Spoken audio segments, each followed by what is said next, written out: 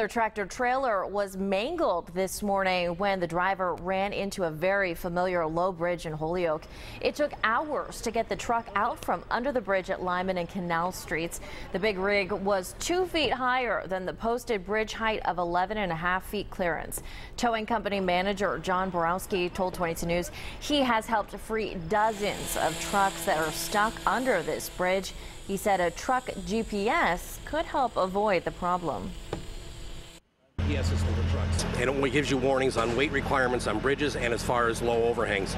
And this particular one, I know the last time I pulled the truck out of here, the GPS was saying, stop, bridge, and the guy says, I never seen it. Well, in spite of the low bridge setback, the 40,000 pounds of paper in that truck did reach its Holyoke destination.